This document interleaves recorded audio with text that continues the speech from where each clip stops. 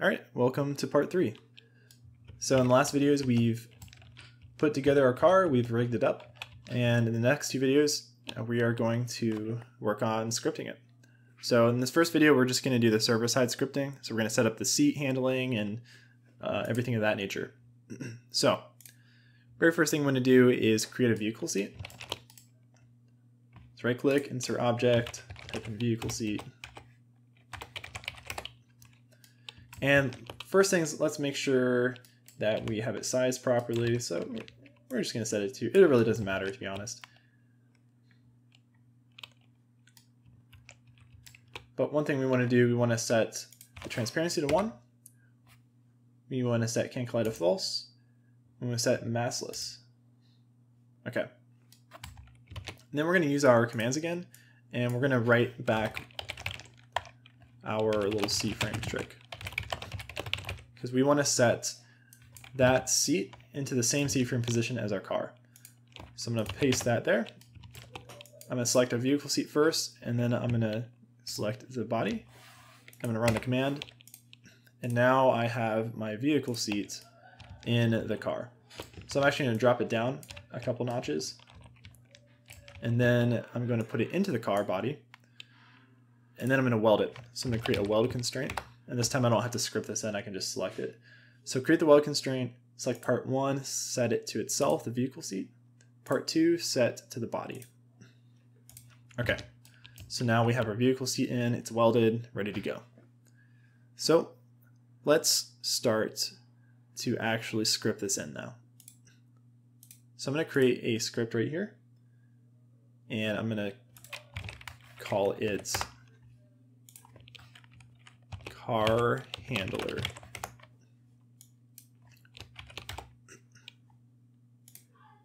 So what we want to do here is basically when a player touches this car here, we want to basically teleport them into the seat, because the car is collidable, right? So right now there's no way for the character to get to the seat in order to sit. So what we're going to do is we're going to set up a touched event on the body of this car. And when that happens, we're going to force the player to sit in the seat. And then we're going to add some other logic on there to track some stuff as well. So first, let's set up the touch listener and stuff of that nature. So we're going to go to the car handler script, and we're going to write some variables first. So local car equals script.parent.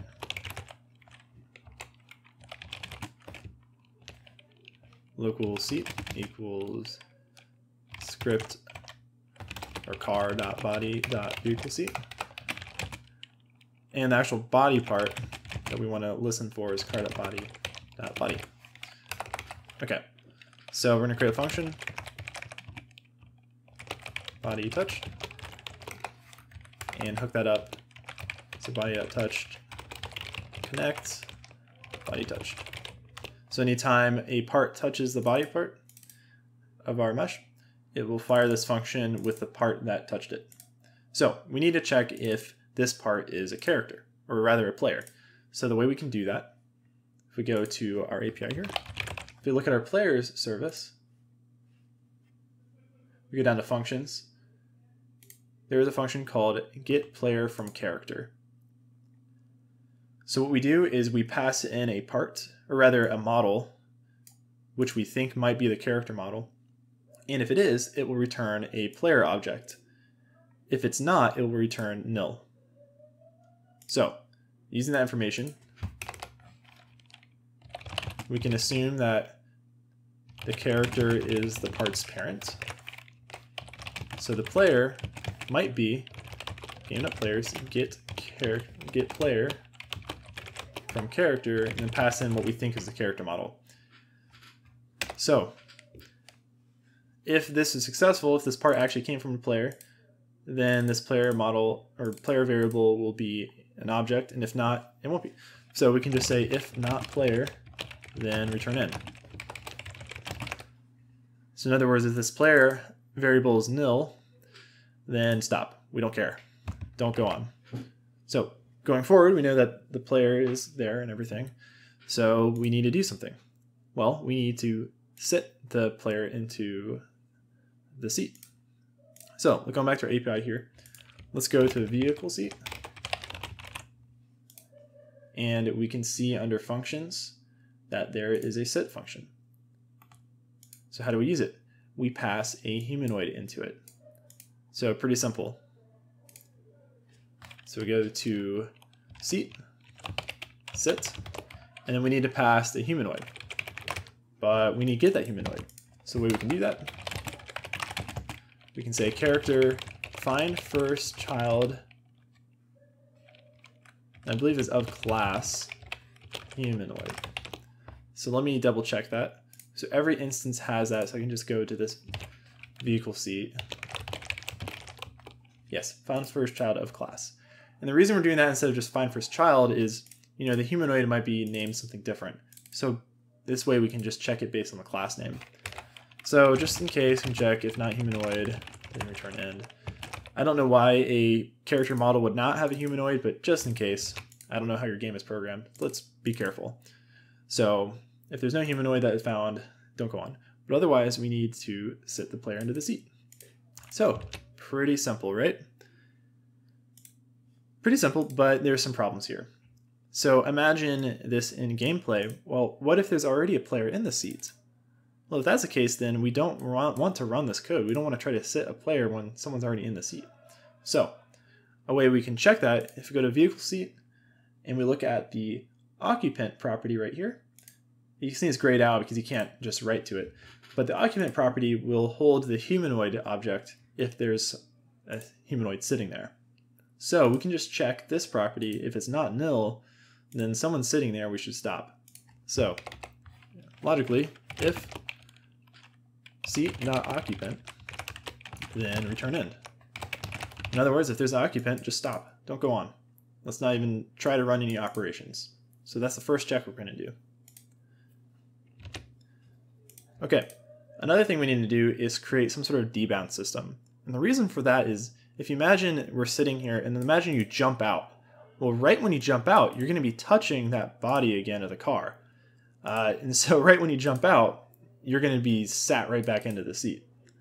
So we need to add some sort of cooldown system in order to disable any sitting of the seat during certain periods of time. And there's some easy ways to do this. We're going to do a little more complex version because we don't want to. We're going to run this function later on in another area of the script. So we're going to write a function called cooldown and then duration. And basically, we can call this function and say, for 1 second, I don't want any of this to run. Okay. And we'll write a variable here, cooldown, and we're going to set it to 0. And I'll explain this in a second, but we're also going to throw it here. So if c.occupant or cooldown is not equal to 0, then return end. So in other words, if this value is 0, then we know we're good to go. We're enabled and can run forward. But if it's not 0, we're cooling down, so don't do anything. And the reason we're using a number and not a Boolean is because we're going to use a unique value in order to track which cooldown we're doing so they don't step on each other's toes. So we're going to do cooldown tag equals tick just to get a relatively unique value. And then we're going to set that cooldown variable there to that tag. So just like that. And then we're going to do a delay and when the duration that we want. And then once that's done,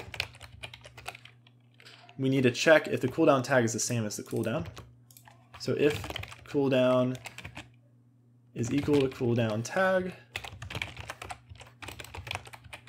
then set cooldown to 0 again, reset.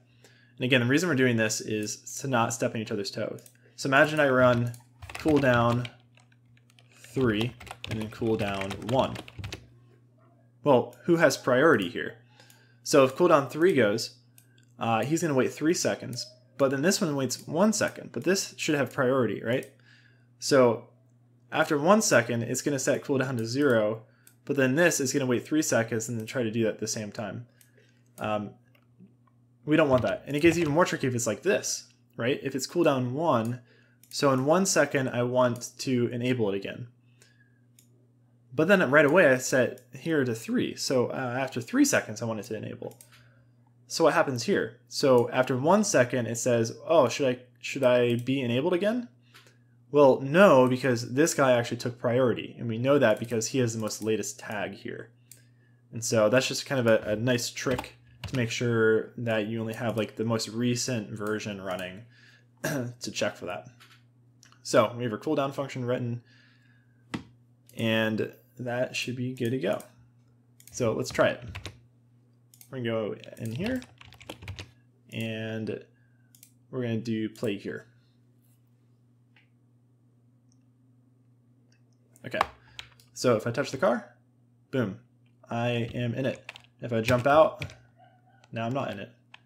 And you can see it's kind of glitching out, and I'll explain why that is in a minute here. But relatively speaking, it's working. I kind of get trapped in there. And again, the wheels are getting a little messed up because of some physics problems. So the problem that we have still is, while our code is working, we're having a physics problem on two different planes. So the first one is our player character model here is colliding with the car. So we're forcing it inside of the car, which is not good. We don't want that sort of physical constrained thing happening there. That's why it kind of jumps around when I get in and out of the car. The second is the player has mass, and we want to change that. We want to make the player massless when inside the car. So we can solve this in a pretty easy way. And let's look at that. So the first thing we want to do is we want to capture when the player gets in and out of the car. So we need to change some stuff around. So obviously we can track when the player gets into the car.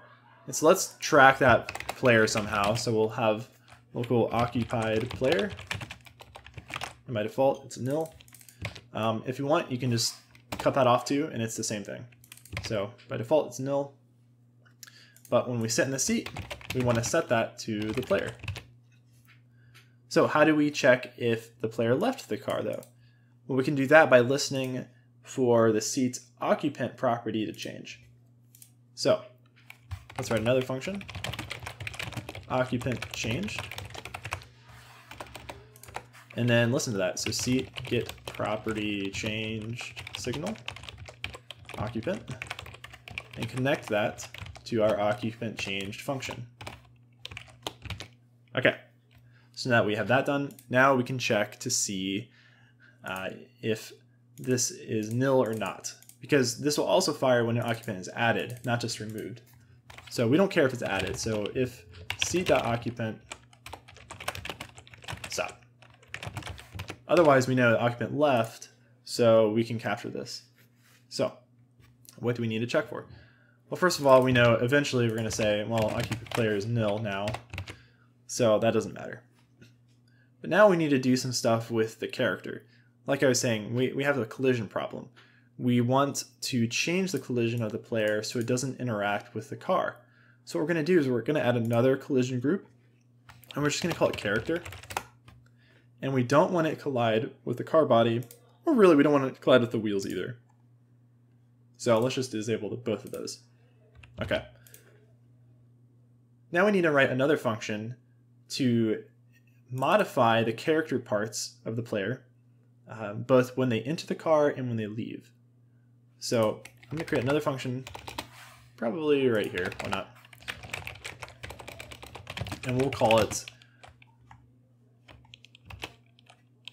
set model collide, or rather set character collide. And we'll pass whether or not the player should collide with the car. And we should also pass the character model as well. All right.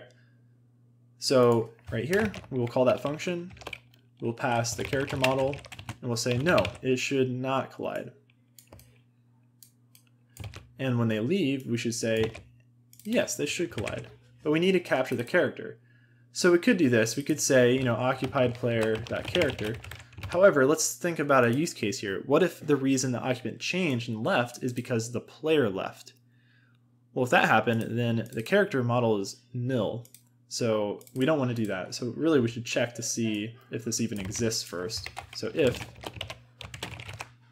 there is a character, then we'll run that function. Okay, so now to write this function in, we can use the get descendants in order to get all the parts of the character.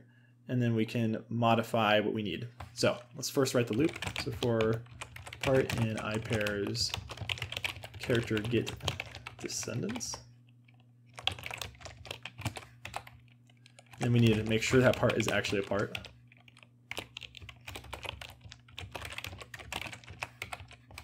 Okay, so now we can guarantee that this part is a part. Base part is like the super class of all parts within Studio here. So we need to do a couple things. First of all, we need to set the massless part property. It should be massless if you shouldn't collide. So we can just invert the value there. And then we need to set the physics collision group. So how do we do this here? We can do that using the physics service, set part collision group. So that's what we're going to do. So let's reference that somewhere up here. Physics service. Okay. And then we should also track our collision groups. So we have the default collision group, which is always just default. And then we have the character collision group, which is, in our case, character. Again, this is case sensitive, so make sure it matches up exactly how you created it in the collision editor. Okay. So we're going to switch between these two for the character. So let's first resolve what that collision group should be. So if should collide, then it should be the default. Otherwise, it should be the character one. Okay. So then we can do physics service, set part collision group, and we give it the part and the name of the collision group. So part and then group, just like that. Okay, so now that we've set that, the very last thing we need to do is set network ownership. So right here, we're just going to say car.primaryPart, set network owner, and we're going to set that to the player. And then down here, we're going to do the same thing. So car.primaryPart, set network ownership auto. So this will explicitly force the server to hand over physics network ownership to the player. So things will be a lot more smooth for that player driving the car. And then when they leave the car, the server will basically say, well, it'll figure out who owns it automatically. So maybe the server owns it, maybe the player does, doesn't matter. Just reset it basically. Okay, so now all of that is set. So let's try playing it again. So we touch it and we get into it. And you can see it's not glitching out as much anymore. We can see a little glitch out when we leave the seat. Sometimes we get right back into it like that. So the last fix for that is to go to the car handler, and we're going to take this cooldown function again, and we're going to throw it here. It's going to cool down for maybe 3 seconds. So we're going to play again. Now if we wait a second, jump out, we don't get trapped in it again. Cool. So that concludes part 3 here, and then part 4 we're going to write the client-side script where we're going to actually allow the player to drive the car.